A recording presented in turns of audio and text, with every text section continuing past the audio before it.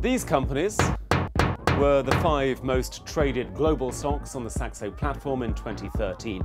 Apple and Facebook, not so surprising, but what about Lisbon-based Banco Espírito Santo? And why Vestas Wind Systems? Anyway, let's start with Apple. It does help that it's big, but remember this. It's very liquid, so that's the reason why people are trading it, and it's also a stock that is driven a lot by news. Recently, the stock has actually come up again a lot. And one of the key drivers is actually a news. It's the news that they have signed finally the deal with China Mobile.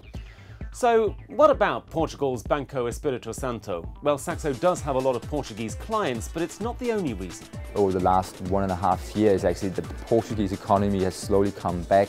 Creditworthiness is coming back again.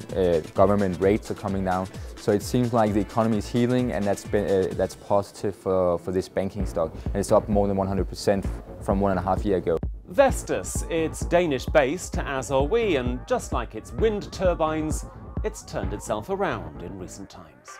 Within the Danish clients, Vestas is probably the most traded stocks among retail investors, for the reason that it has very high volatility. So when you're a trader and a stock has a very high volatility and it's news driven, then you can have these swings in the stock, and it makes it more compelling for traders to trade it, because you can make more profits if you get the swings right.